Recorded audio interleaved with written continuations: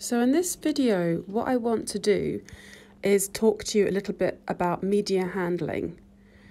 I'm starting the video out with this really detailed painting of a still life of flowers to show you what is achievable with oil paint over many, many months and many, many layers, and excruciating patience, brushes probably as thin as a needle on the end, but also not just tiny little marks, but also larger marks layered over. Something like this green leaf would have started out life probably as a blob of just pale green, then darker bits laddered over the top with smaller brushes and so on. So a very, very meticulously handled and controlled painting. This same kind of technique can be seen in the next few paintings that I'm going to show you, starting out with what people generally tend to think of media handling as being at its best, which is basically photographic. So look at what's going on here. These rocks here would have started out as much larger shapes of perhaps one tone of a sandy colour, and then layers and layers built up over the top until we get to the most exquisite tiny layers on the top with the thinnest brushes that you can see in the folds of those robes, for example.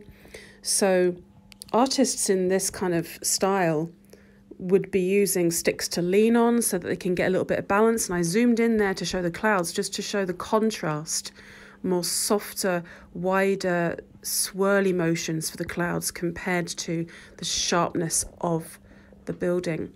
This is a Canaletto painting, very famous Italian artist, very famous for these scenes of Venice. And look at the same thing here. So we would have been starting with larger areas painted in, and the tiniest details like these ropes obviously would be painted over the top of the sky. The sky would be done first. But oil paint is such that you can work it for many months. It takes a very long time to dry. So it can be worked into and refined and so on over a long period of time. But excruciating, tiny, controlled, organised, detailed work with probably years of work on that, I would say. So this lends a very clinical, sterile kind of look to a painting, I think, something which is very, very exact. We understand it really well. Look at the textures here. So we see lace and we see fur. So tiny little cross-hatched marks going in one direction and another, tiny dots. The softness of the paint on the hands is much more, you'd be like using a larger brush for the hands. And then again, yeah, we can see these tiny little marks for the fur. There's not really enough time for me to talk an awful lot, but I think that you understand. And then in the background, you can see much more smoky, faster application. Trees here, again, very small, minute marks, darker layers first, building up to lighter layers on top. You can see that clearly there with that tree in front of the darkness behind. Sky probably would have been done first here, and then the trees worked over the top. And lots of dabbing. This is not really hugely thick paint. It's not impasto in the way that we understand someone like Van Gogh, but it is also fairly solid, but it's not standing up off the surface of the painting. It's still quite smooth if you were to touch that painting, God forbid. But yeah, very photorealistic again, and very tight and controlled. Okay, we're moving on to Monet now. Now, Monet really started experimenting with thickness of paint and getting rid of any black and getting rid of any outlines. So Impressionism is what's happening here. We're having an impression of a scene. And he would mix his paint directly on the canvas. So if you look closely at what you're seeing here, thousands of marks. And the movement, look at the movement inside the sky, one direction and another direction, hatching, cross-hatching, swirling that paint around. And then the movement in the water, every mark in the water is horizontal to try and create those lovely ripple effects. That's important, it's very organised. Look at the clouds in the reflection as opposed to the clouds in the sky, the real sky. Okay, so we can see the beautiful layering up of the very thick impasto paint there. Impasto meaning so thick it's almost, you could almost touch it. Here's another one here. So if you imagine touching the surface of this,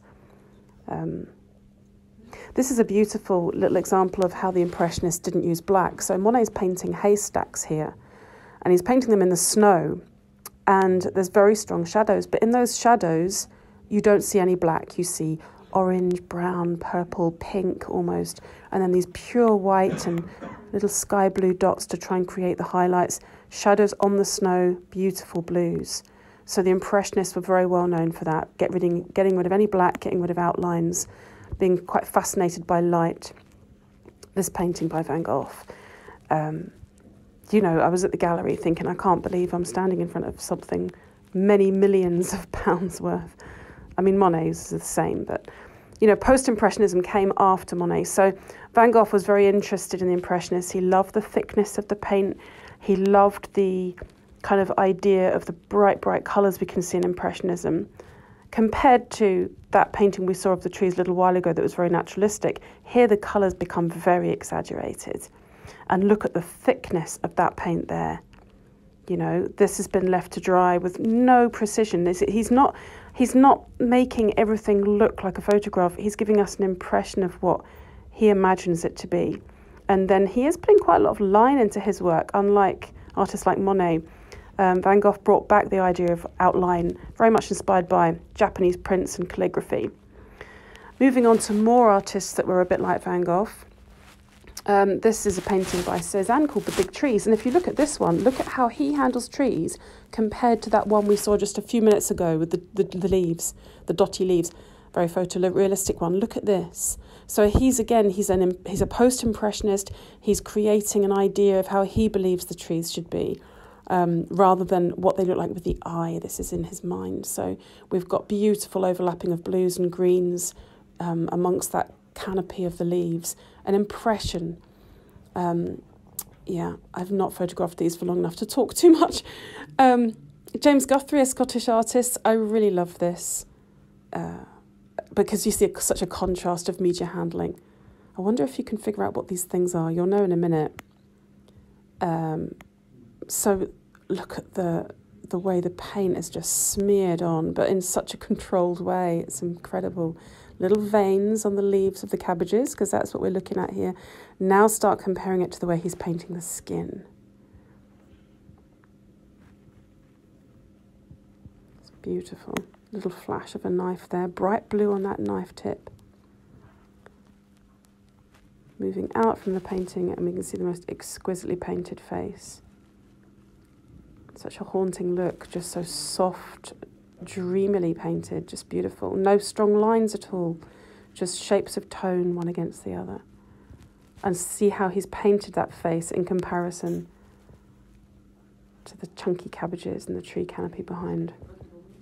Really stark, cold image of Scotland on a cold day, an autumn day maybe, or harvesting time anyway. Okay.